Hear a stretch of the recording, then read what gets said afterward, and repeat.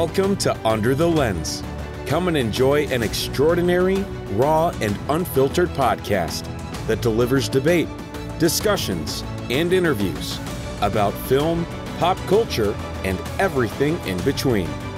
Here is your host, film critic and journalist, Byron Lafayette.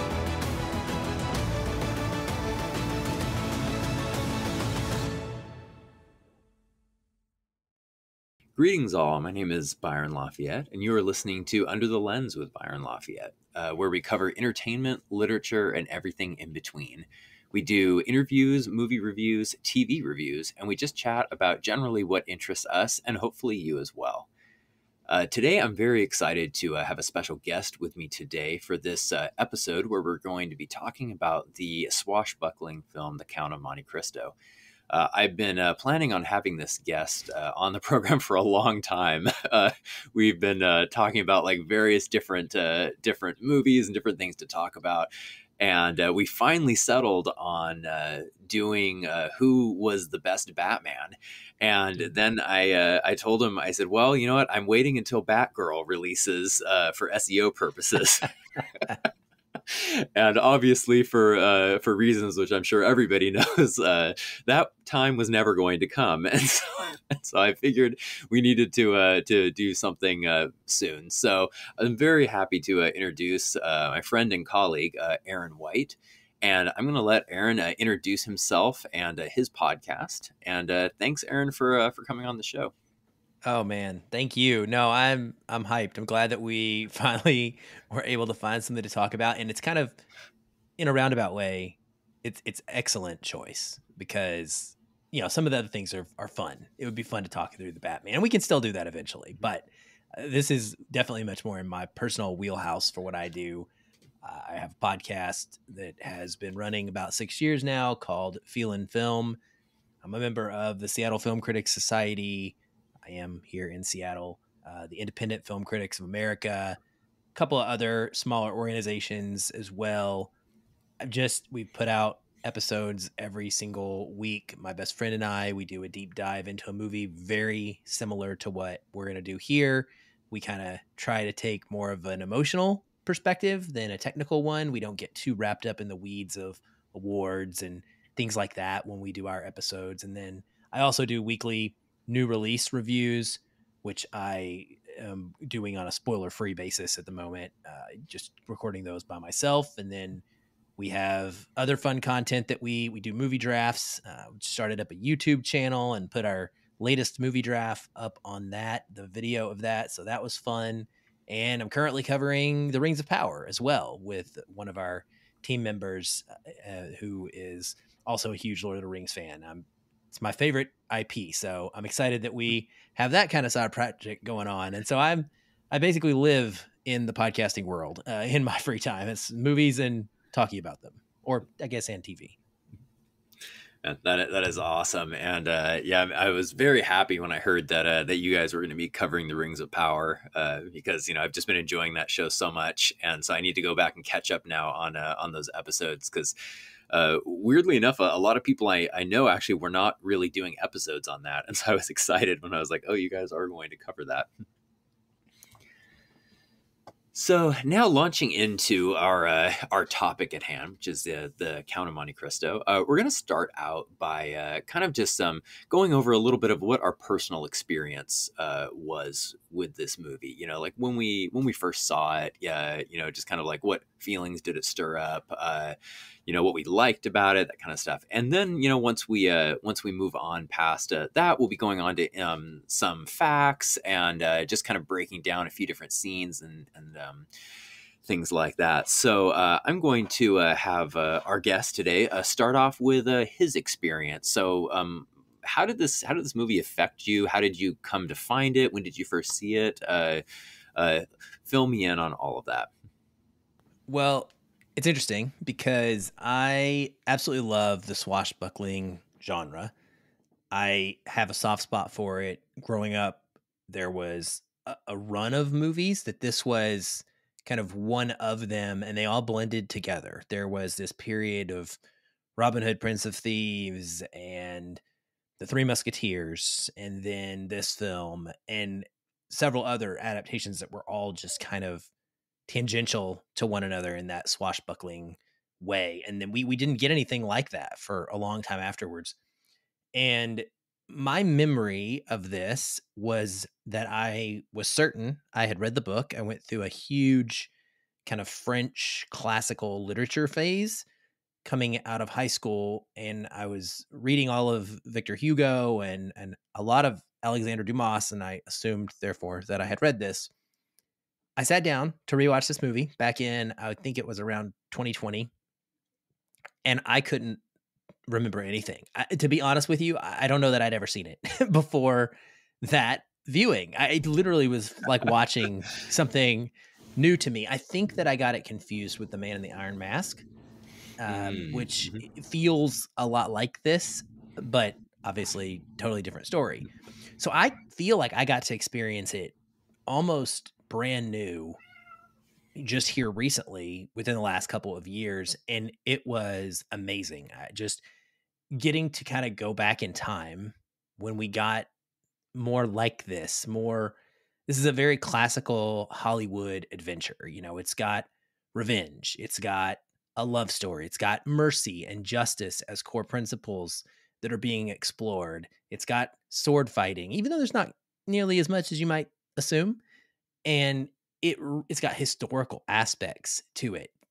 And it really just is a movie that I resonate with because of the ideas that its characters are trying to show us, what we learn through, Edmond Dantes, and what we get to experience through his POV, as he's losing everything and then going through this journey of trying to both get it back, but also figure out where he needs to fall between those concepts of justice, mercy, revenge.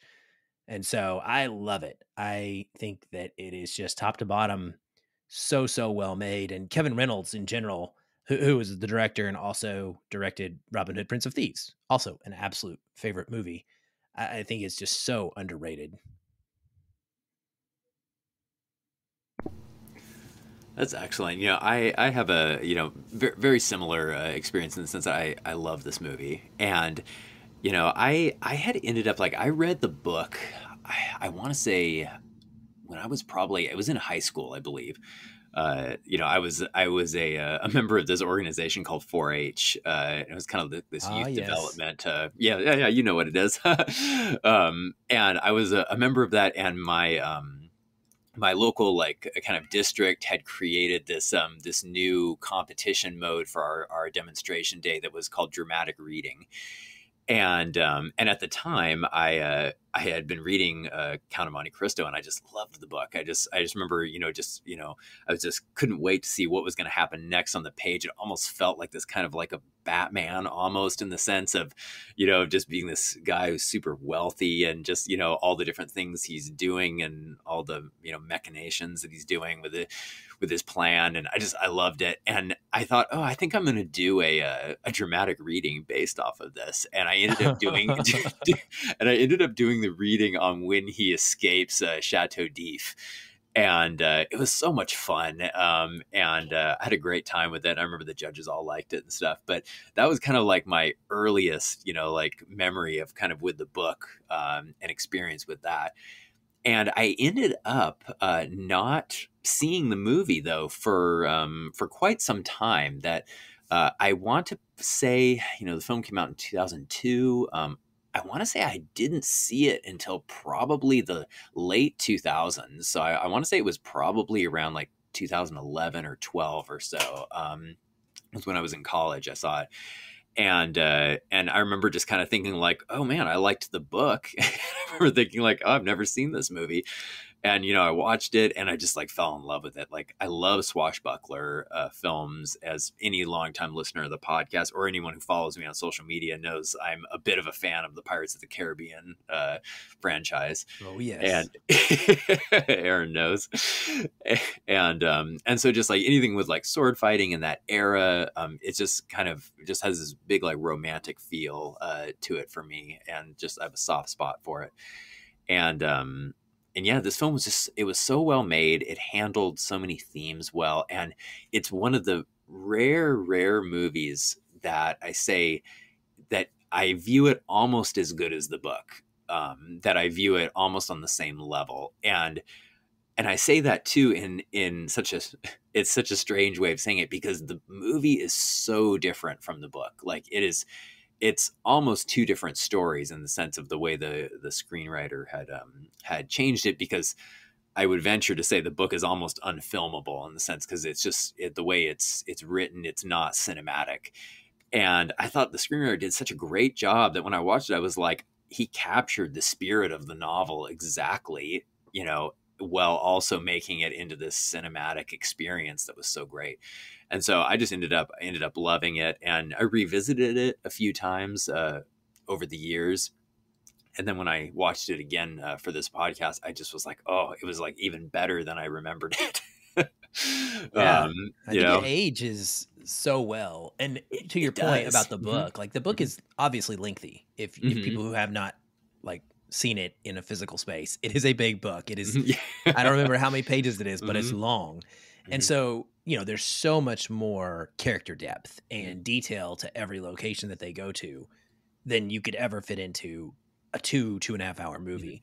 And one of the common questions that I hear come up on a lot of podcasts these days is, what would this be like, or would this work as a series? And I feel like this sort of storytelling, much like fantasy, much like a Lord of the Rings, really would be served well by high production serial storytelling, because you could split this out over 10 episodes and it would have enough there character wise to provide depth. There's moments of intrigue. There's the the one that ends in revenge, the episode, the episode that ends in some mercy, etc. And you could actually film almost a beat for beat, adaptation that way. And there's certain genres that I think just really benefit from that structure, and this would be one of them. I absolutely agree, because I actually thought about that when I was watching the movie. I was like, man, this would be an interesting, TV series. And I really do like the whole idea of serialized storytelling, because, even though I still have a very much of a soft spot for procedural, like quote unquote monster of the week, I enjoy those, growing up with NCIS and all that kind of stuff. I really do enjoy, being able to take a long form novel or a story and really splitting it up and just going, it's almost reminds me a little bit of the Bosch novels and how Amazon was able to turn those into fantastic seasons of television that were just, you were hanging on to, the edge of your seat with, every episode. And so I would love to see a large budget TV adaptation of the Count of Monte Cristo. I think that would be so interesting. To be able to see all of those elements of the novel come out, because kind of, as you said, like, the novel itself, it doesn't fit into a 2 hour or 2.5 hour movie. It just doesn't work. You would need a lot more time to explore that. So yeah, that would be very, very interesting. Just as a fun question onto that, which platform, streaming platform do you think would be best to handle something like that, in your opinion? Like, which would you like to see it on? I mean, at this point, everything to me needs to go to HBO or Amazon Prime. Those are the two that I believe have the budgets to create the full-on worlds that I would like to see. However, as a side pick, because I feel like they're almost a given, but of the rest, I'm actually a fan of period piece storytelling series that have popped up on, what is it? Is AMC Plus, I want to say? Oh, I think it's AMC Plus. So they've done some stuff that's in this vein. There's I can't even remember some of the shows that I've checked out on there, but there's a treasure hunting show, modern day, one that has some sea-based elements to it. Some kind of almost like Robert Langdon, Da Vinci Code story, like secrets that are, trying to find it's very Nathan Drake like without the action. And I enjoyed that quite a bit. And then they've done, I want to say, is it called the North Sea maybe? But they've done some things that are that show me that they could handle this level of, or this type of setting, because it doesn't need quite the budget that, even though I would like it, I would like everything to have a huge budget just because, but it doesn't need, like, it doesn't have dragons, right? You don't have to CGI dragons in, you don't have to make elves and orcs and Sauron, etc. So you could do this on a lower budget. So I'd say AMC Plus. Man, that's a great suggestion, because I've actually not checked out AMC Plus, so I'll have to check that out now. Because there's a lot of, like, you know, some of the smaller platforms that have done a great job of doing stuff, like just off the top of my head. Also, I feel like Stars has done a decent job with some of their period stuff. Yeah, they did Spartacus, right? Yes, they did Spartacus. The pirate show. Yeah, Black Sails. Yeah, Black Sails. And they have done a series. I've only seen one of them, the Spanish Princess they did, and I think they did the White Queen and some of those other ones. And I can't speak to all of them, but I remember the Spanish Princess was pretty decently done, if I remember correctly. Are those in the same adaptation series as the other Boleyn Girl? And I feel like they might be. I don't know. Yeah, I have not looked it up, but I've wondered, because we have, like, you know, they have like the White Queen. I think they have like the Serpent Queen now, the Spanish Princess, and there was one other one, and I feel like they're all in the same universe. That's what it feels like, but I'm not 100% sure. I'll have to look that up. It is. That's a good question. Just checked. Yes, it's based on Philippa Gregory's historical novel series, which I believe also is what the other Boleyn Girl, the movie. Yeah, I went through a phase. I've loved this sort of period type stuff. One of my favorite shows of all time was The Tudors, for that reason, and I liked Rome back in the day. There's a series called Rome on HBO that ran for a couple of seasons. So yeah, anything in this kind of era and style is really fun. Well, going into kind of the brief film overview of this, The Count of Monte Cristo was released in the year 2002. It was directed by Kevin Reynolds, as Aaron said, who also did Robin Hood, Prince of Thieves, which is a great movie. It was written by Jay Walpert, and there's actually some interesting facts about him that we're going to talk about a little bit later that just make him as the screenwriter even more interesting. It starred Jim Caviezel in the lead role, and a lot of you may recognize him as obviously playing Jesus Christ in The Passion of the Christ. And he was also in a fairly decent science fiction show called Person of Interest. It also starred Guy Pearce, Richard Harris, Henry Cavill, and Luis Guzman. The music was composed by Edward Shearmer, I believe that's how it's pronounced. And the cinematography was by Andrew Dunn. And the synopsis for the film, as stated by IMDb, is very simple. A young man falsely imprisoned by a jealous friend escapes and uses a hidden treasure to exact revenge. Very simple, but exactly what the movie is about. The tagline for this movie was "Prepare for adventure, count on revenge." So they definitely liked their puns there. Yeah. Absolutely. It was rated PG-13. Its runtime was 2 hours and 11 minutes. And its box office, it earned a worldwide total of $75.4 million. And that was on an estimated budget of $35 million. So the film was a modest success. It wasn't a massive hit, but it definitely didn't lose money at the box office. And also, interestingly enough, I did a little bit of research, but I wasn't able to find any. I was curious to see what the rental and physical media sales were, because this was released at the time when, obviously we still had Blockbuster, we still had Hollywood Video, and DVD sales were really high at this point. And so I suspect this film probably did very well on physical media, but I wasn't able to find any stats on numbers.com for that. Well, it's not really available now. I can tell you that. I went to buy it when I rewatched it for the podcast, I was like, you know what, I need to own this. Surely there's like a nice 4K, or if there's not, it's got to be a Blu-ray with some special feature. No, doesn't exist. I was very upset. Yeah, it is very, very hard. I was able to track down a Blu-ray copy, like an old Blu-ray copy of it. Okay. And definitely, like, I'll see if I can find the link to send it to you, because yeah, it's definitely worth getting because it looks good, and also it has a bunch of special features on it of how they made that's what it, I and want. it's super fun. Yeah, yeah, like it's not like terribly long, but I want to say like the making of was like probably a good 40 minutes at least, and it was really interesting, like interview with the screenwriter and stuff. So yeah, I'll see if I can find you the link of where I bought it and send it to you because it's definitely worth it.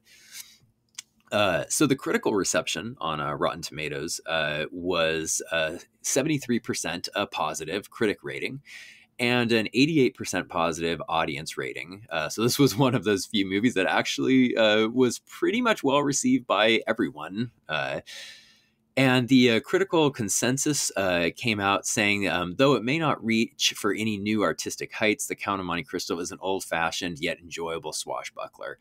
And I definitely enjoy. It's very, very enjoyable. I would take a little bit of a point when they say like it doesn't reach any new artistic heights, because I do think actually the film artistically was very good. But we'll get into that a little bit more. So now moving on here to some fun facts, and we'll talk about some of these. Were you aware, Aaron, when you like went in to like watch this movie, that this was the 17th adaptation of the book? That's insane. No, absolutely not. I mean, there shouldn't be 17 adaptations of anything. I don't even know if there are 17 adaptations of Batman. Okay. Yeah. Like, that's crazy. I was, because I honestly thought when I was doing the research, I was like, I know there was one back in like 1935 or something like that. Right. One of those like Douglas Fairbanks type ones. And then when I looked it up, I was like, wait, 17 of these? Goodness gracious. Oh, because I agree with you. There should not be that many adaptations for anything. That is just way, way too much. Now, the screenwriter, Jay Wolpert, weirdly enough, was actually a winner on the game show Jeopardy back in the 70s. And he also was a longtime producer for The Price is Right. And yeah, like I was very surprised by that because like, when you think of like a game show producer and somebody who spent their whole career producing game shows, you don't really think The Count of Monte Cristo. No, totally different vibe. Yeah, like totally different. Now, funny enough, what I learned was that I believe it was at one point in his life as a producer, he actually had an intern who a lot of people may recognize the name Nancy Meyers. She, is famous for a lot of like romantic comedies and like romantic dramas and stuff. Some great films that she's made. And the story went that he said he ran into her over the course of 20 years, and they would like, they'd talk and everything. And he said that he ran into her one day at lunch, and they were talking, and he said that she just kind of out of the blue just said, "How come you never wrote?" And he kind of didn't really know. And he said he just kind of started dabbling a little bit and ended up that The Count of Monte Cristo was his first script that he ended up selling to Disney. Wow. Which I thought was just, very, very interesting. And then also what a lot of people may not also know, and this goes into my other swashbuckling interest, is that he actually wrote the first script for Pirates of the Caribbean, The Curse of the Black Pearl. Wow. Yeah. And like, that's like pretty, yeah. Like it kind of goes when you see like the work he did on like Count of Monte Cristo. Oh, definitely. Yeah. Like it's definitely, he had that kind of that touch and that feel. Now it ended up that he did not get screenwriting credit for the Pirates film, even though he created most of the characters and, the plot line and everything, that it ended up going through a bunch of rewrites with, I want to say they said it went through like 3 or 4 other writers. And so he ended up only getting a screen story credit which, it's anyone who knows the business knows that, when things go through rewrites, you don't always get the credit that you may think you deserve, or even possibly do deserve. Mm-hmm. But yeah, I mean, like, what do you think about that with him, like, going from, like The Price is Right to this type of storytelling? I mean, the only thing I could even say is talented people tend to be talented and find a way to express that in multiple different ways. And so it's not surprising to me in that regard that someone who is smart enough to win Jeopardy, and talented enough to write a movie like The Count of Monte Cristo as a first screenplay would be able to successfully produce one of the most, if not, right there with Jeopardy and Wheel of Fortune as the three most recognizable, long running, most successful game shows really in the history of TV. And so that makes kind of sense, sort of. It's the closest we can get to making sense of it. And it's really weird. The Pirates thing. Yeah. I mean, it's a bummer. It's too bad that he didn't get more noted credit outwardly for that, because they are so much just almost, I mean, they just live in the same type of story world. I would wonder what the screenwrite or what the edits looked like, because my guess is, having, The Count of Monte Cristo as a reference, that it's probably likely that more of the jokes came later, because Count of Monte Cristo has some wonderful comedy to it, but it's not comedy. It's lines that are funny because they're ironic, or, the things that happen in the film then make a certain line of dialogue kind of funny in hindsight or whatever. It's not jokes for the sake of it's a little different than the tone of Pirates. And so my question would be is, I wonder if that's what got added into it later. I wondered the same thing. Yeah. And it could be also maybe some of the more supernatural elements maybe were added a little bit later. Maybe his story was a little bit more pirate focused, possibly. Who knows? But I definitely agree, because the humor is there in Count of Monte Cristo, but like you said, it's not the same type of humor. I always think of Luis Guzman's character, when he's like, well, are we going to spend the money? And he's like, no, he's like, I need revenge. And he's like, okay, I will go and kill them myself, and then we'll spend the money. It's like, there's some great interactions there. But so the next interesting fact about this movie was the lead, Jim Caviezel, and Henry Cavill were both in, obviously, this movie. Henry Cavill plays his son, and kind of just a weird kind of twist was that both of them were actually considered for the role of Superman. Jim Caviezel was actually one of the top picks for Bryan Singer's Superman Returns in 2006. And Henry Cavill actually was considered for that as well. So it's kind of interesting that both of them were viewed for that. Cavill, of course, went on to be cast as Superman in Man of Steel, and followed that up in Batman vs. Superman and Justice League. And who knows? He might be in Black Adam. We don't know. But yeah, I mean, what do you think, Aaron, of Jim Caviezel as Superman? Like, can you see that, or are you not able to see that? It's really hard for me to see or not see people as superheroes, I'll be honest, because I am a pretty forgiving film critic or fan, both. Just when I watch movies, I tend to like more than I don't and accept more than I don't. And I think most actors, are able to pull things off to some extent. And I like most of the Supermans we've had. And I like, I like the different Batmans that we've had. I don't like the fights as much, because I can see value in all of them. And they all tend to fit in their own worlds for the most part. Not always. I think Jim Caviezel is a phenomenal actor. And if you gave him the right Superman movie, he could be awesome. I do think that. Yeah.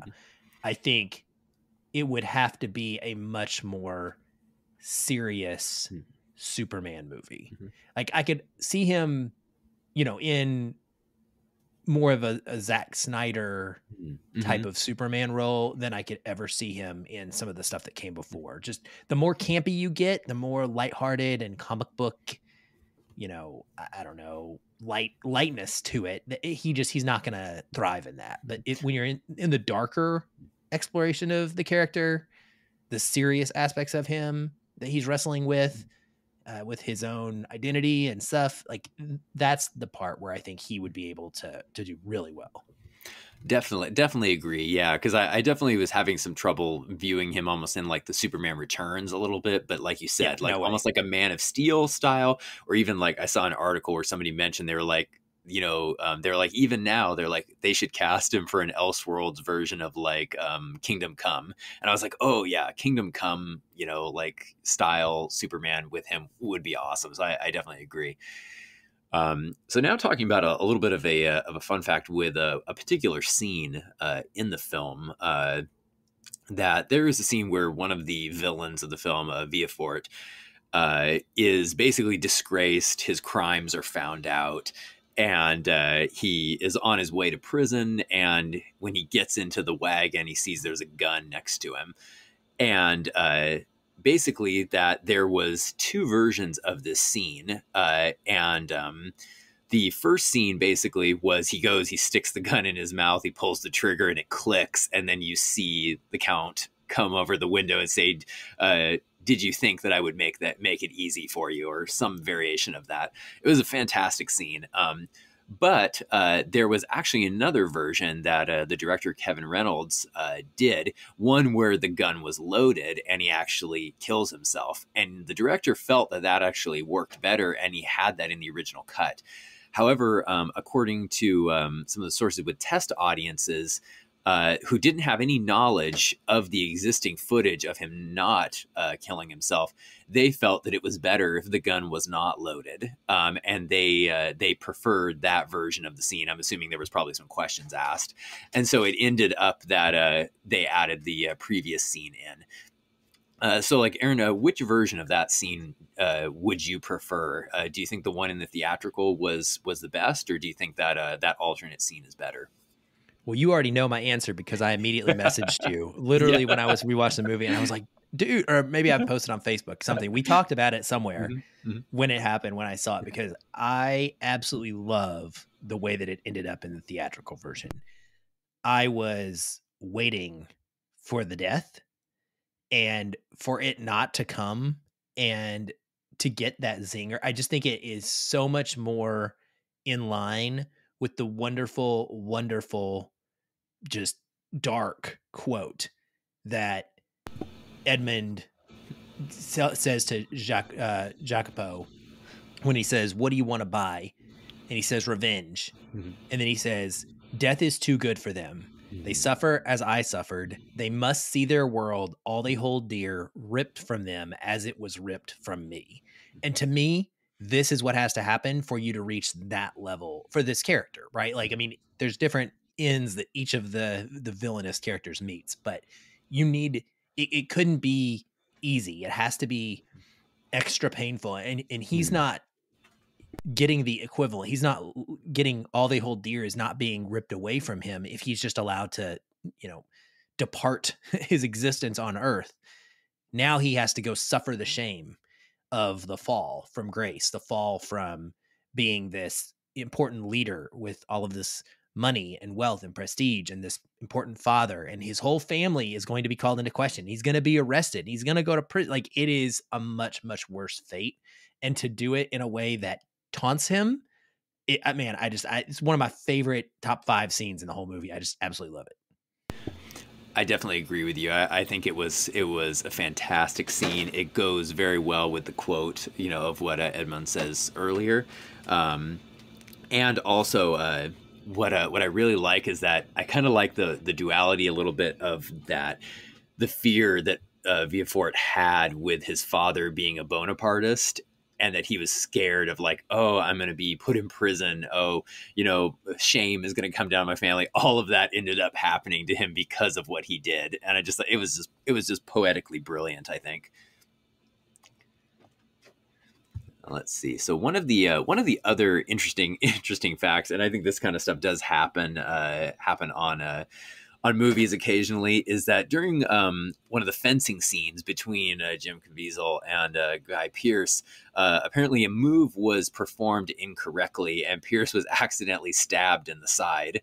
And he ended up being taken to the hospital. He was okay, and he was patched up. And yeah, and reportedly he was bragging about the wound proudly, that it was like it was like, okay, he got this from like working hard in the film. And I guess like Caviezel just felt terrible, I guess, about it. Yeah, that seems very consistent with both of their personas, just in general, as human beings. In general, like I love Guy Pearce. I loved being able to see him here. One of my first thoughts was, man, why is this guy not in more movies? Because I miss the Guy Pearce era.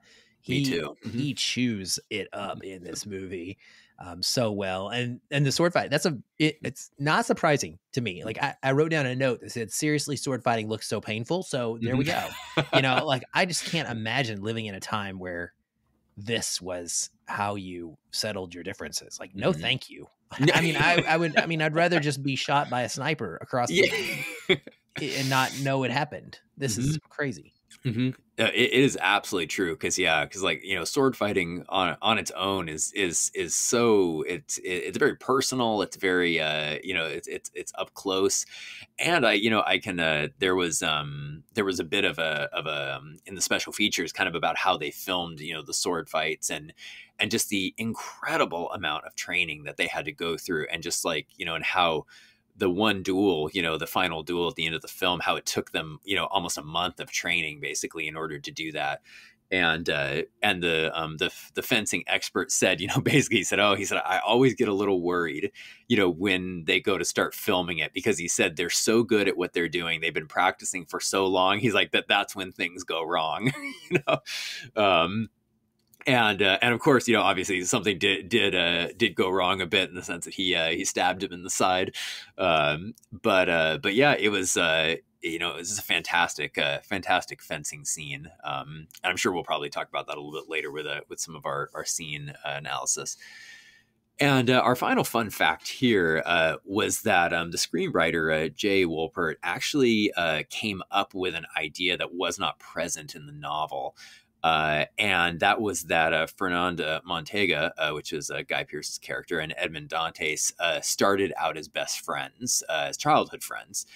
And that wasn't that way in the book. But his logic was that he felt it worked better as a buddy film that then turned sinister, because he said that he believed that when a friendship soured, the hate that was generated from that would end up being way more terrible and way more believable than just two enemies who didn't exactly know each other and were just brought together by circumstance. And so do you agree with him there? Do you think that was a good element to add to the story? I do. And it actually bleeds into something I thought about when watching it. And it was a question I kept coming back to, of they are shown to us in the beginning, and it's kind of told to us, because we don't get to see too much of them before things go south, and we're led to believe, obviously, that they are close friends. And yet the jealousy that leads Fernand to this extreme betrayal makes me question the friendship in the first place. Like, retroactively, I wonder, like, were you ever friends?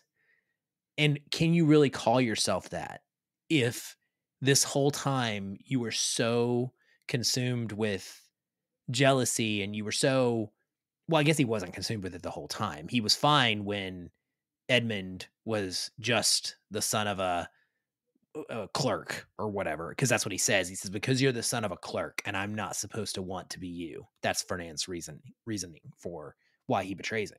It's all about envy and this belief that they can be best friends as long as I'm the man of a higher station.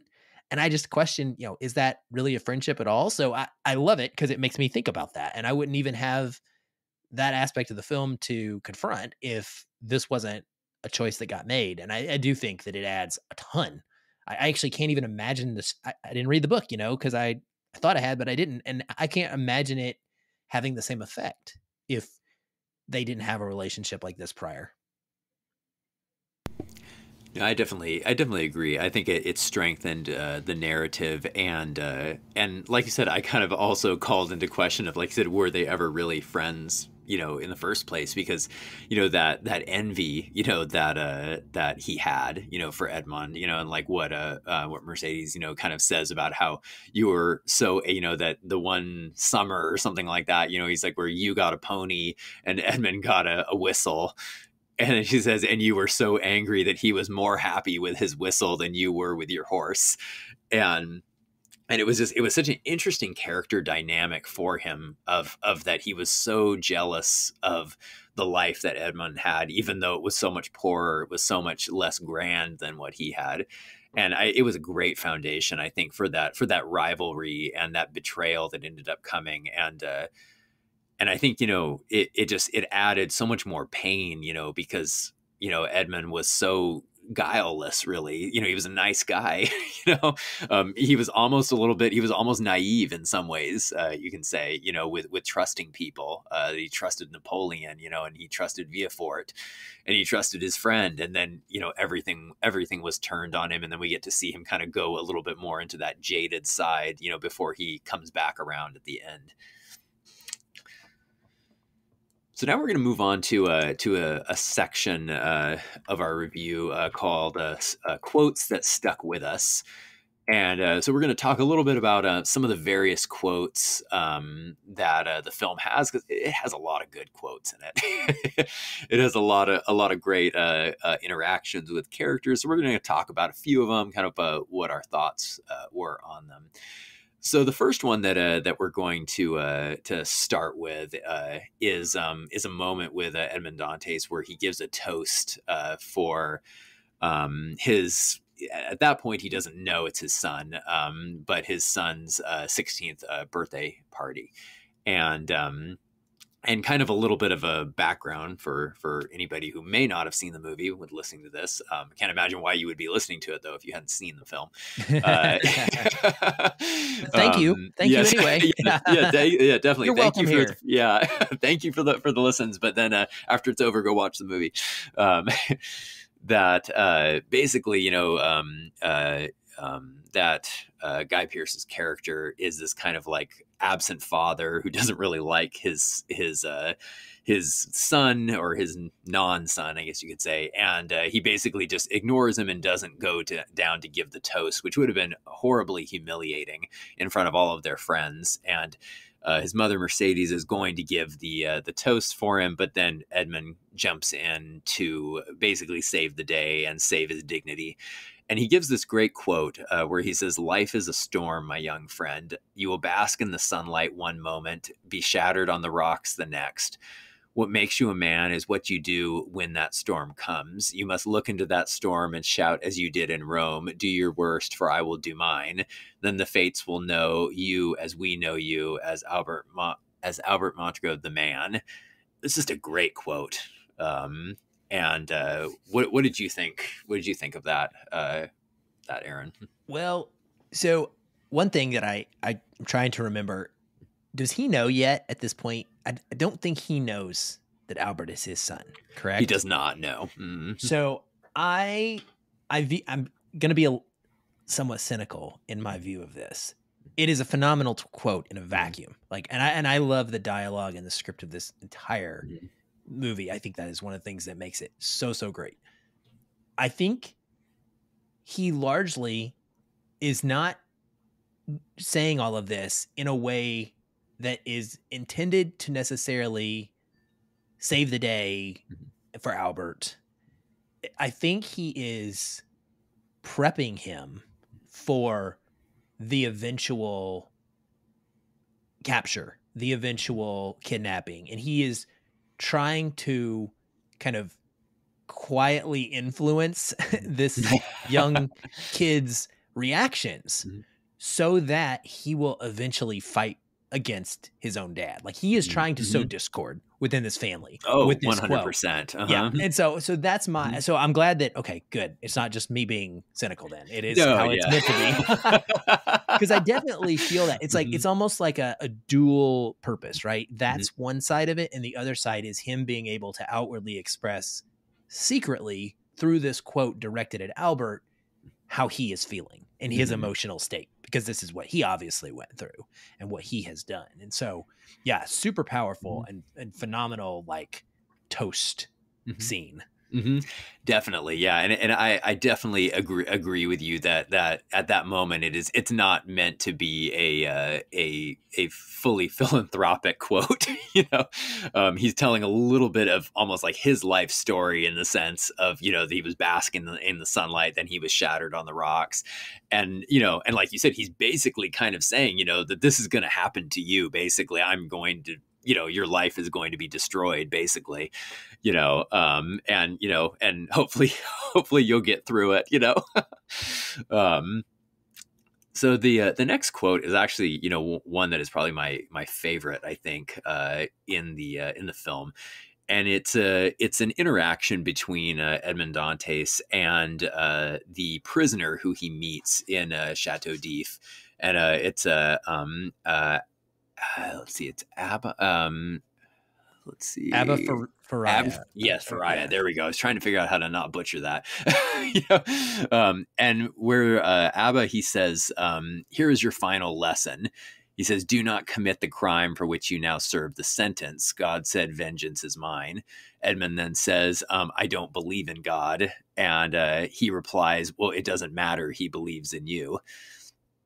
And it was a quote that I really liked in the film. It goes great with the moment and kind of that duality of showing kind of who the two characters were at that moment, and just a little bit of background for this quote for people who may not know that Edmund is somebody who does believe in God in the beginning of the film, and he even says at one point where he's being beaten by the warden.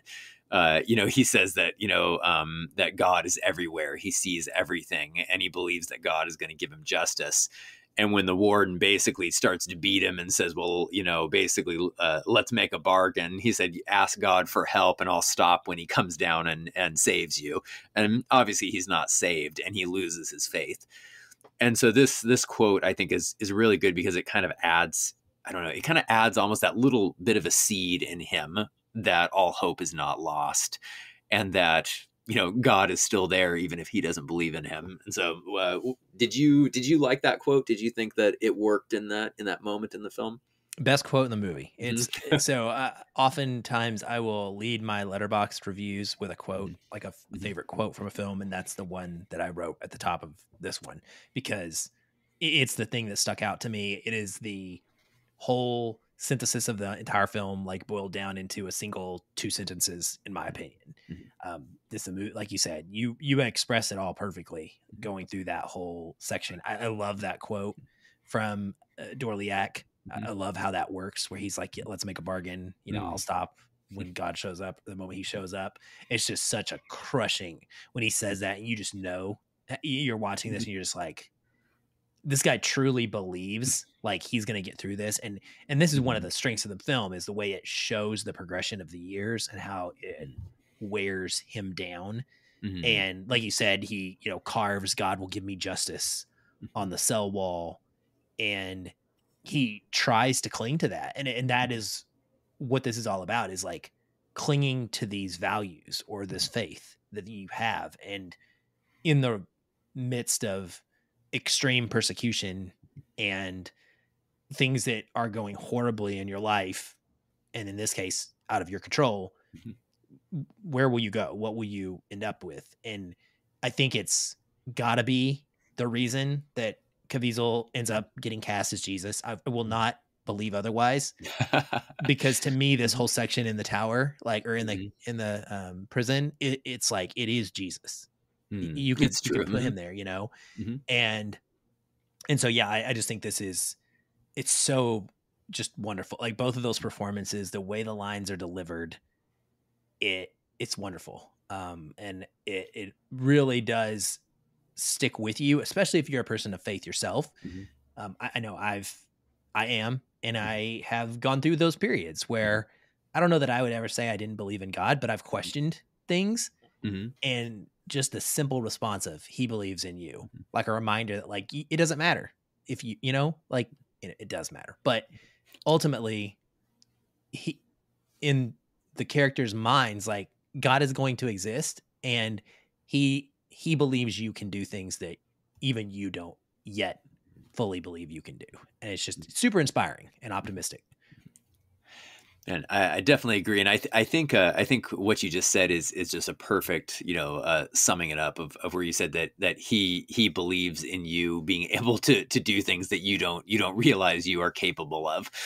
And it is so true, because obviously, when we go through, bad things, and as you said, I've definitely gone through my own share, you're only seeing kind of, it's almost like you have glasses on that are just completely blank, just completely blacked out.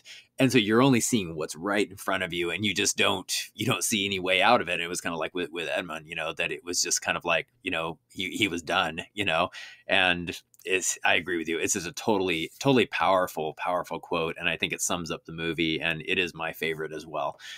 And I think that, well, you know what, we'll go on to one, we'll jump down to the other quote first and talk about that one. And then we'll go back to the last one, because I think the last one kind of is a good point to finish the quote section up on. But, we mentioned already a little bit the warden Dorliac, who's just a horribly evil person. It's like, and he reminds me a lot of ways of there's a term. It was used by a journalist when she was covering elements, some of the Holocaust trials, where she called it the banality of evil. And and basically just kind of saying that some of these people were not necessarily the monstrous mustache twirling villains that you necessarily expected. They were just kind of the everyday bureaucratic evil, committing horrible acts. And Dorliac, to me, just kind of perfectly sums that up, that he's just a guy doing his job, and he just likes being a bad guy and causing pain and torment to people in his everyday bureaucratic job. And Kevin Reynolds, it was so smart for casting Michael Wincott. So Michael Wincott is, not had many memorable roles, but the two he had, this and Guy of Gisborne in Robin Hood, Prince of Thieves, are so adjacent to each other.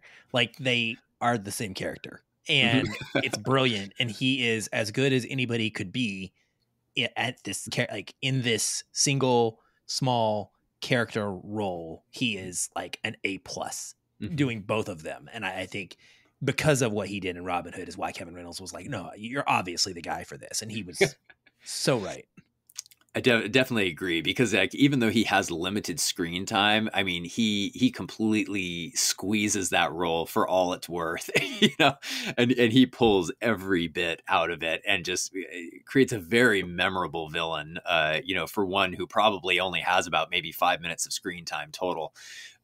It's a great one. And he has this one quote where it's near the beginning where Edmund meets him for the first time. And he says, basically, I know you must hear this all the time, but I'm innocent. And Dorliac replies, and he says, well, my dear Dantes, I know perfectly well that you are innocent. Why else would you be here? If you were truly guilty, there are 100 prisons in France where they would lock you away. But Chateau d'If is where they put the ones they're ashamed of. Oh, so good. Oh, the yeah, writing is so good. It's so good. Oh, yeah. It's like that quote. It was so interesting. And it was just such a great look at a lot of times how governments work, and especially corrupt governments, Well, I feel like that's when you start to get really broken right there. And that, at least that's when I feel it as a viewer for Dantes, is I'm like, oh, if they're so open about it that he can just outwardly tell him that straight up to his face, like, that he's done, he's toast. Like, he's not getting out. And that's the intent, right? Is to create despair, to create a lack of hope in these prisoners. And then, like, beyond that, to be sadistic and punish them for pure pleasure, which is completely unnecessary. But yeah, it is. The delivery of it is phenomenal. And again, just the writing is so descriptive and pitch perfect. It absolutely is. And and it made me wonder a little bit just with, some subtext, because sometimes I like to look at subtext and read between the lines of characters in films. And it made me wonder almost, and I would have loved to have been able to ask the screenwriter while he was still with us, if he intended this or not. But it's like, it almost kind of felt like Dorliac himself was almost written as almost a prisoner himself, in the sense that, like, for some reason he was sent to Chateau d'If as a punishment, that this was not the prestige warden position that everybody wants, that it was like, that it almost seemed like he was sent away for something as a punishment to that place, and then was taking out all of that despair and anger that he had himself on everybody else. So, like I said, that's just reading between the lines a little bit, but it made me wonder if that was an intention of the screenwriter or not. All right, so going on to our final quote here, and I think that this kind of like, it's near the end of the film, and it kind of wraps up some of what we've already been talking about quote rise, where Edmund basically he's finished his path of vengeance. He's gotten his family back again. All of the evildoers have gotten their comeuppance. And it ends with him and everybody he loves on Chateau d'If, where he's purchased the island for himself. And he looks out on the ocean and he says, "You were right, priest. You were right. This I promise you, and to God, all that was once used for vengeance will now be used for good. So rest in peace now, my friend." And it was a really interesting quote, because I think that, for me, and I think probably for some other people, one thing that I when I first watched the film that I thought was, well, the script is giving him warnings kind of don't go down the path of revenge. Don't become the man who you're not supposed to and stuff. And at first I was kind of like, oh, well, we don't see a lot of consequences of him committing these vengeance acts. It's not like he loses people or loses his love or anything like that. But I felt like it was interesting, because this quote to me kind of showcased that it wasn't so much that he was losing physically he wasn't losing his physical world from the revenge, but he was losing his soul, basically. And it was being chipped away at. And that I got the feeling from this quote that it was like he was completely, he was hollow and empty from the revenge. He didn't get the satisfaction that he was hoping to feel from it. And I'm not sure if you felt the same way or not, but that's what I kind of felt from this quote, where he decides to turn away from the bitterness and not allow it to run his life anymore. Yeah, I mean, I think it just is indicative of the impact that, Faria had on him, and in even getting him to this point. I don't think that Faria would have ever approved of what Dantes did, honestly, in the path he took. I think he shows us a character that would have wanted him to take the high road from the very start, once he was out, and I think this is his way of sort of almost apologizing for that, in a sense, but also trying to honor the help that he gave Dantes. And not just that, I mean, it's so much more than just helping him escape and getting him motivated and kind of helping to renew his hope. We have to remember, he was an illiterate man, Dantes. Like, that is the whole reason that he's in this situation, is because he couldn't read and write. He was just very uneducated. And so they were able to take advantage of him. And Faria, teaches him about the world. He teaches him so much, to the point where he is able to then go and take on this whole new persona as a count, and nobody questions him, because he has this knowledge and he has the ability to put himself out as if he'd always been that way. And so he owes so much of who he is now to this one man that, yeah, I think it's kind of it's almost like getting saved. Honestly, it's almost like it's almost like he's making a decision. He's like, you know what? I have lived for me, and I've accomplished the things I wanted to accomplish, and I'm still finding myself a little empty and wanting. And so now, in a Christian faith, like, I'm going to commit my life to Christ. So therefore I am going to live differently. And that feels like that's essentially what he is proclaiming here, which is an honorific to Ave Faria, because that's, obviously he's a priest. Like, that's how he lives his life as well.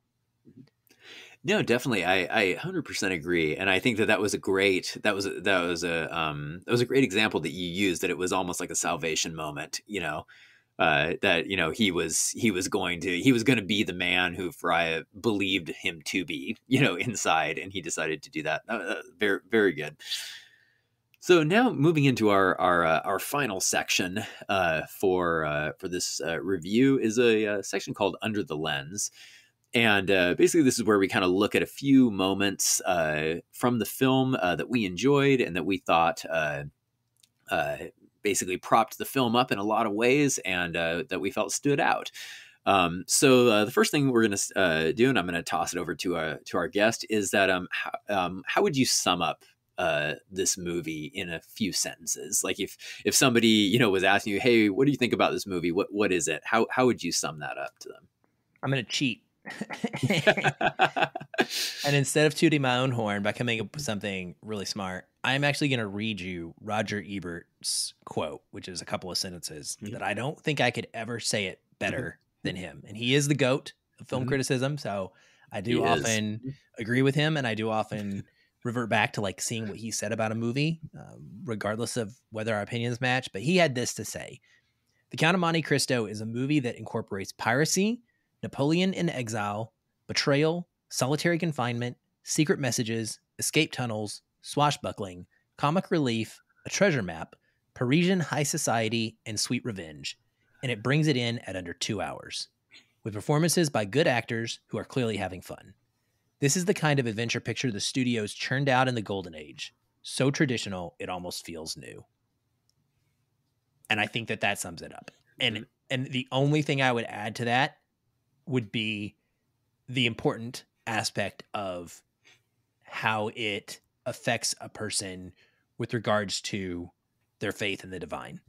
I think a believer can get a lot out of this in a reflective way, because that's what it does for me. It makes me look in a mirror at the things that I've faced and how I've handled them, and when I've lost hope, and maybe where I could reconsider the depth of what I've, come up against, and how it's maybe not as bad as it seems. And then I think for a person not of faith can just find this honestly just an inspirational tale of hope and pushing through and fighting for what is right, and justice, and learning to show mercy ultimately, and the satisfaction that comes with that as well. So there we go. Oh, that was perfectly said. And honestly, that quote by Ebert, that was perfect. It was absolutely perfect. That's what I'm saying. Like, it's so hard to beat him. It is. And I love that moment, where he mentions it and he says, and they do it in under 2 hours. That's incredible. And honestly, when you really do think about it, it is actually quite a feat that they pulled together that entire story, all of those thematic elements, all of that, the deeper reflections and everything in that type of runtime. It goes to show the strength of the writing, I think, and the directing. Because I never felt like it felt rushed at all. Not once, at all. So now for our second aspect of Under the Lens, this is going to be a fun one, I think, is the actor MVP. So, as we've talked about in this review, there was a lot of great performances. I don't think that there was a bad performance in this movie, and there was a lot that stood out. And so basically this section here can be, you can choose, any actor who was in it for any role. It doesn't matter if it was a lead, if it was a cameo, whatever part you felt lifted the film up and added some meaning or some comedic or whatever moment you felt that added to the film. Well, I think it has to be Caviezel, like I almost take him out of it because I mean, he's the lead and he carries so much of the nuanced character. He's the character that changes. And so that's the difficult performance, right? Is like you have to go from a point A to an actual point B. No one else really has to go through that. They pretty much are all staying the same. So I would say my favorite, I legitimately like what you just said is to me so true. I could pick anybody and feel kind of, I mean, Henry Cavill's like, he's just there. It's funny because he's baby Henry Cavill, but like he doesn't have anything to do really. He's fine. But I think for me, Richard Harris stands out. And part of this is because I every time I cannot help but get, relate to other roles. And so I keep thinking, I'm like, okay, so this should have been a lot easier. You have Dumbledore and Jesus stuck in a tower. Like literally just apparate and get out. I can't help but like put myself in Harry Potter world because of this major role that Richard Harris is famous for to me. But I think his value in his few scenes, and we've talked about it, he's been the focus of multiple quotes already and points of he helps to usher in the change in Dante's that allows him to go from one guy into another guy. And because of that, I think he's just brilliant, absolutely brilliant, and completely unself-serving, faithful, and just amazingly grandpa-like.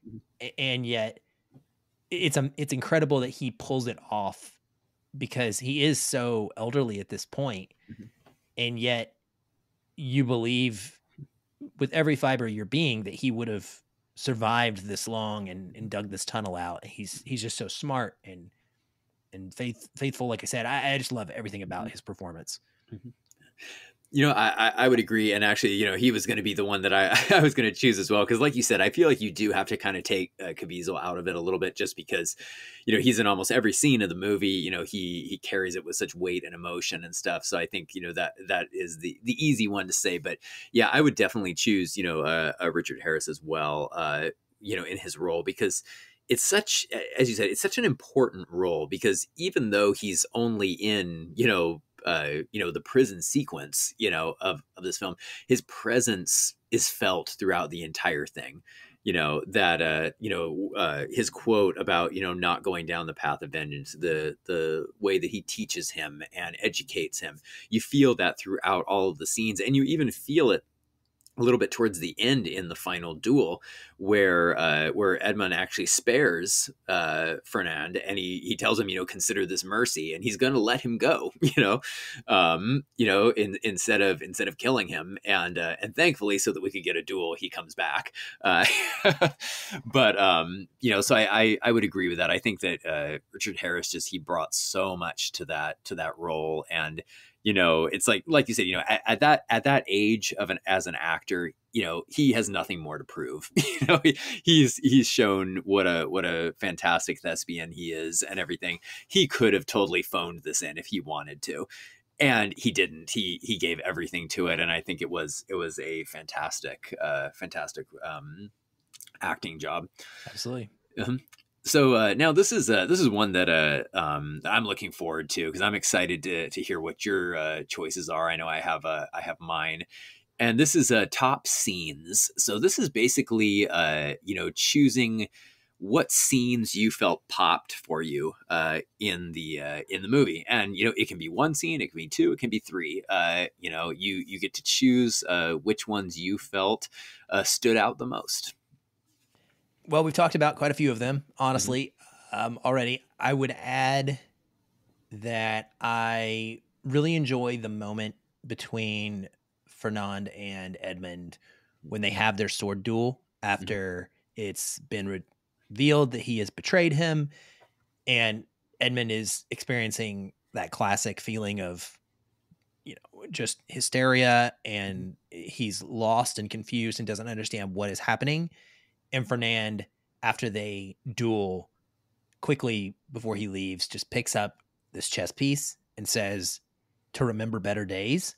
And it stuck with me that he was doing this, and I didn't place it immediately. I actually had to stop and go back kind of try and remember what was the purpose of that. Did I miss something?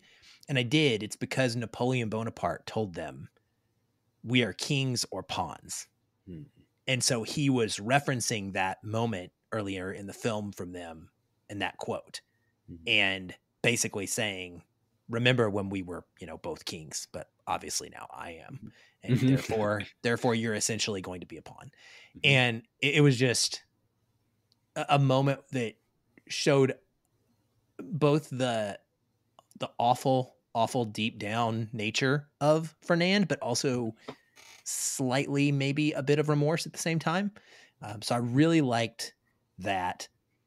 I also really enjoy the knife fight scene with Jacques Capot when That's great. Uh-huh. It feels like it comes out of nowhere, man. And I honestly think in a lot of movies, this would not work. It would be a tone shift that I would roll my eyes at. But for some reason in a swashbuckling film, it feels right. Same thing with Pirates. Pirates does similar, like, kind of jokey moments that follow up very serious story beats, and it just works. But it's so much fun the way that this whole interaction goes. The fact that, he gets a name. What does it mean? Driftwood. And, it's such an awesome thing. Like, I remember when I watched it that first time a couple years ago, not most recently for the podcast prep, but it took me a minute. When I saw Guzman show up, I was like, okay, what, like, this guy does not fit in this movie. Yeah. But everything about this scene sets the stage for who he's going to become in his life and the importance of him. And I think it's a great introductory moment. And I love, there's a line in the movie when he and Mercedes are able to get back together at the dance or whatever it is.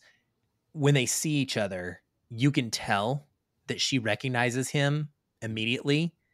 And it's right after we find out that she has married Fernand because she was pregnant with Edmund's son. And there's just a brilliant line of dialogue when Edmund is, the Count, and he's with Fernand, and he says, "May I steal your wife?" And he pauses. There's a pause, and then he goes, "For the waltz." And I just, oh my gosh, it was just like, I'm all about like that sort of type of, I don't know, that kind of dig and just like under the skin, even, unknown to Fernand, that he's not even realize what's being said to him and how it relates. But I loved it so much. I thought that was fantastic. And then the last one is another piece of dialogue. It's when he's with Mercedes and she reveals that she has been wearing this string engagement ring around her finger for 16 years. Beautiful representation, completely unrealistic. There's no freaking way. Absolutely. Part of my brain was breaking, going, come on. You like went back in the backyard and just put that on your finger 10 minutes ago. But I love the symbolism of it, because that stuff gets to my heart. And she is appealing to him, and she's like, "Let go of your hate." Sounds like a Star Wars quote. And she's saying, take the escape that God has offered you. He has given us the opportunity for you to put this behind you. And Edmund says, "Can I not escape him?" And he's talking about God. He is still trying to push back. And she says, "No, he is in everything, even in a kiss." And I love the beauty of the dialogue and the picture it paints of faith and relationship and love. And she's kind of echoing, she's very much following up with the same kind of perspective that Abbe Ferrara would have had. And so I just think that was a really important scene that moved me. Oh, definitely. Yeah. Those are all fantastic scenes, because the movie is just like chock full of great moments. And I think definitely, I would say like a few that stood out to me. There was one, it was, it was, I cannot remember the exact moment, but it was between Caviezel and Richard Harris, and it was in the prison. And it was just this kind of like, it was a moment of like humor, but also like hopelessness. And it was basically where it was a bit of dialogue where Edmund says that there are 72,519 stones in my walls. I've counted them many times. And then I love how Freya then replies and says, but have you named them yet? Yes. And it's a great, it's a really funny moment. You know, it's the one I laughed at and stuff, but I also loved just the kind of juxtaposing of kind of humor and hopelessness also, you know, that Freya had been exactly where Edmund had been. And that, you know, that you know, right after he says that, Edmund starts crying and he says, you know, don't worry, it'll pass, I promise you. And it was just a great interaction, I felt, between these two characters who are just experiencing just a living hell, basically, and just like how they're able to get through it. That was a scene I really liked. I thought it was just very well done. Then a scene that I absolutely love, and this is just one, is I love the balloon entrance moment. Yes. You know, it is just, it's out of a Baz Luhrmann. It almost like, it reminds me of The Great Gatsby. I was like, he's The Great Gatsby. It is so, you know, it's just, you know, it's this extravagant moment of wealth, and that you see, you know, all of the elite of Paris, you know, and then, you know, I love that there's just this silent moment, you know, and then you see the balloon coming with the fireworks, and then just that magnificent soundtrack of the chorus behind, and just, you know, and then just the moment, you know, where he steps out and he's just walking in the slight slow motion with his coat blowing. Oh, it's just magnificent. You know, it was just, you know, not only, like you said, you know, was it just filmed gorgeously and just a fantastic moment, you know, I loved, you know, I loved how it kind of showed almost, you know, a little bit of how the wealthy and powerful feel, basically, that they have no idea that this is a guy who has no formal education, you know, who was, you know, somebody who worked on a ship, basically. They were looking at him as, oh my gosh, look at this amazingly powerful, wealthy man who we've never heard of, and we all want to be like him, basically. And it was just, and they don't so care. Good. It's a great representation of the whole problem with society is like, all they care is that he gave himself a name. He made it up. He's like, I'm the Count of this sandwich. I know it's not a sandwich. It's an island. That's where the name came from. I'm the Count of this random island. And because I have money and I can put on this lavish show, you believe me. And no one, and I mean, they do at some point, you know, Villaflor and Fernando, they do question it a little bit, but the people, that's the thing, is like, he is able to gain the trust of the whole of society simply by making himself out of money. And I think the film is critiquing that within the way it's showing it to us. Like, it's such a well structured and constructed reveal moment. Definitely. And the final scene that I would say that I liked, and it was one that just stood out. It's a very quick moment near the end, and it's right at the end where Fernand gets his fatal stab wound from Edmund after their duel, and basically what ends up happening is he realizes, you know, he's mortally wounded, and he looks at Edmund and he says, what happened to your mercy? And Edmund replies, I'm a count, not a saint. And he's kind of a callback to Freya, where he says something similar. I can't remember the exact phrasing, but it's a similar structured quote. And what I thought was really interesting about that moment that I really liked was I thought it really showcased just who Fernand was as a person, that nothing in his life was ever his fault. He blamed everyone for everything else, that he was never responsible for anything. You know, that we have the moment where Edmund gives him mercy and allows him to go back, but his envy, his jealousy, his anger, you know, at not wanting to be the penniless guy who has nothing, and Edmund having everything, causes him to go back to his death. But even at that moment where he's dying, he still does not realize this is my fault. I'm the one who did all of this. You know, I set in motion basically what resulted in my own death. At the end of his life, he's still blaming somebody else for it.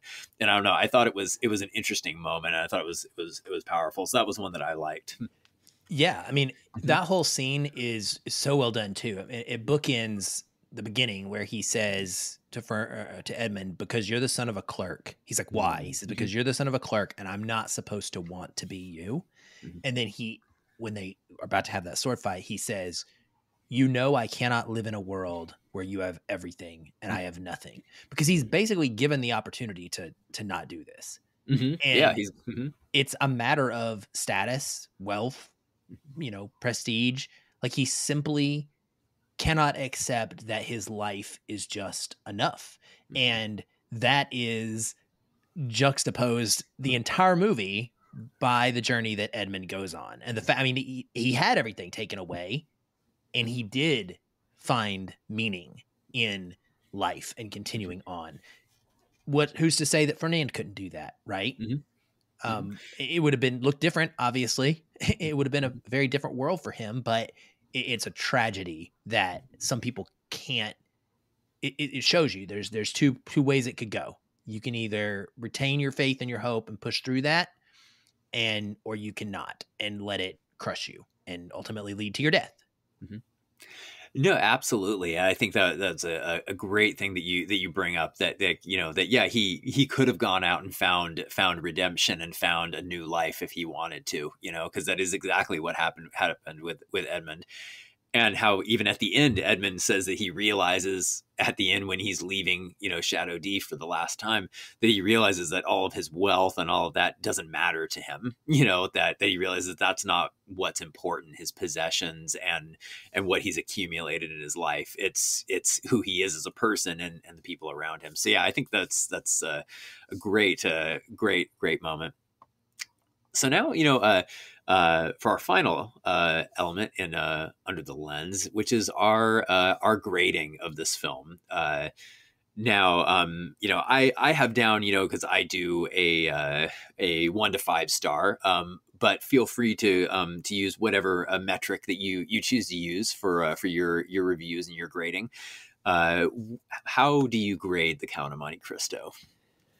Oh boy. So on my scale, on my Bray ratings, you know, I do 1 through 5, but I don't do half stars. I've done away with them because it forces me to make hard choices. And this is it doesn't actually happen that much anymore. Like, I feel pretty confident that most things are a 3 because I like most movies. And in a 4, I really got to love you and want to rewatch you to be a 4. I got to think something's exceptional. And then a 5 is just pretty darn rare now, which is what I structured my ratings to be like.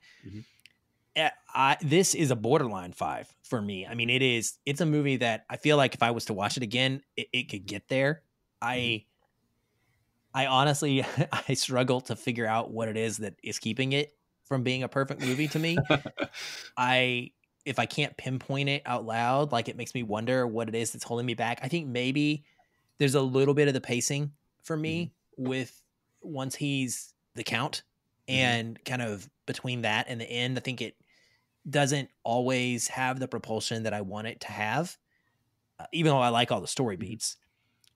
That was another great scene we didn't mention, by the way, but that, just real quickly, the way he manipulates and sets up the son to be fake kidnapped by his pirate friends, and his pirate captain walks out of the shadow, like, you know, it's them.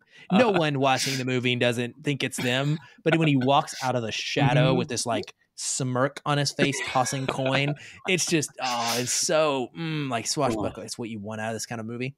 That's absolutely. It was a crazy, because, like you said, I knew from the moment he started fighting him that it was them. But yeah, that reveal, though, like you said, when he comes out of the shadows, it's perfect. It's absolutely perfect. So I'm going to cheat, because I'm going to go 4.5 because this isn't my scale, so I don't have to train in my own rules. I'm going to say 4.5 and break my own rules, because that's kind of really how I feel right now. Like, it is right on the verge of being an all-time favorite. Maybe when I buy that Blu-ray that you send me the link for and I dig it, because that's what usually happens when I know the history of a movie, and I love love behind the scenes and making of documentaries on films. It always elevates a movie for me. Maybe that'll push it over the top. But so I'll go 4.5 for now. Okay, so I ended up giving it looking at my letterbox here because I haven't written my review yet of it. That'll probably be coming in the next few days. But yeah, I do give half stars for my movies. And so I gave this one a 4.5 as well. It was very, very close to what you said for me of like the perfect movie of a 5. It was extremely close. Because it's definitely going to be a movie I rewatch, for the rest of my life, and definitely a movie that I share with people and such. And I feel like, there was just a few minor moments that kind of lowered it down from a 5. Like you said, on further rewatches, over the years, it might go up to a 5 for me. But I was the same way as you with like the pacing a little bit, that there was, I believe it was between the second and the third act, I want to say leading into the final, like basically when he's carrying out his revenge against everybody. Yep. That I felt like there was a few moments of that where it felt a little rushed, because up until that point, the first 2 acts, the film was very well paced, and it was very much it was taking its time, setting everything up. And then it kind of sped up a little bit right at the end, that it kind of felt like maybe, I don't know if maybe there was a, where they Disney might've asked for, for a certain runtime or something. I'm not sure. So like, I feel like maybe if the film would have had an extra 10 minutes of padding, maybe, or an extra 15 minutes, I think it probably would have easily been a 5-star for me. But just so for right now, I give it that 4.5, but by no means do I consider that pacing to greatly hurt the movie at all. I think it's still magnificent, and I think it's still, very, very, very near perfection. Very near. Absolutely. Mm-hmm. So moving into final thoughts here. What are your final thoughts on this film? Watch it. I don't know that I have too much more, honestly, that we haven't covered. I just think it really is fantastic. And if you haven't seen it, so if you're in the 30s, 40s age range, which I am, and you haven't watched it since you were a teenager, or if you're younger and you came around after this movie's heyday and you haven't gone back and watched any of these old Kevin Reynolds swashbucklers like this, or Robin Hood, Prince of Thieves, go check these movies out, because they really are a lot of fun. And I would throw some of the other ones in there that are not as good as this, but like The Man in the Iron Mask, which is a Leonardo DiCaprio movie. You've got The Three Musketeers, which is a fun swashbuckling adventure movie. There are movies like this that I just don't think that they get talked about or mentioned enough, because Hollywood doesn't make things like this very often anymore for us. I can't remember really the last time we got something like this outside of like a Pirates sequel. And so I think there is such a place for this in the cinematic world, and I would love people to help bring it back. So go watch this, talk about it, share it, show it some love. But I think it's just such an underrated, great movie. Definitely, and I echo Aaron when I say, definitely go watch the movie. It's one you will not be disappointed in. You're gonna have a great time. It challenges you to think a little bit deeper, but it also gives you that popcorn excitement, that you get from watching like other movies. So definitely check it out. And it really is a great I don't want to say rendition, but it's a great ode to, the swashbuckler films of old. It's like, I grew up watching a lot of, like black and white, movies and like pirate movies from the 30s and 40s. And, this reminded me of those in all the best ways. It's like I adored, Errol Flynn's, Captain Blood, the Seahawk, all those great movies that had the revenge, the sword fighting. It was just awesome. And you could clearly tell that the screenwriter had a love for that genre as well, because he poured all of that love into this movie. And and we don't get a lot of swashbucklers anymore. There's they still exist every now and then, but outside of the Pirates franchise, as you said, we really haven't had a movie of this quality, that really harkens back to that golden age of Hollywood swashbucklers. So definitely, after you watch this one, go check out some of those older ones, with Errol Flynn and some of those other ones, because I think you'll have a great time with them. And honestly, Aaron, I'm so glad that you brought up the Three Musketeers, because Oliver that is Platt, pretty, Kiefer Sutherland. I mean, Oh. come on, it's a classic. It is a classic, and I actually had revisited that one back. I want to say it was right at the beginning of the pandemic, because I was working from home, and so I was watching a lot of movies as I was working. It's like, I was just had my laptop on the couch, and I would just have like a movie going, and I'd remembered seeing this one as a kid, and so I turned it on. And then I ended up stopping it, because I was like, okay, I want to actually devote more attention to this, and yeah, it's just a great movie. So that's another one, guys, definitely check out. It's a criminally underrated swashbuckler film. So that brings us to the end of our review of the Count of Monte Cristo. I hope you all enjoyed it, and feel free to check out other episodes that we have of Under the Lens. We have a bunch of reviews. We have interviews. It's a lot of different flavors for whatever you may enjoy. You can check us out on all of the major podcast platforms. We're on all of them. You can also check out my Twitter account at Byron Lafayette. I use it semi-frequently.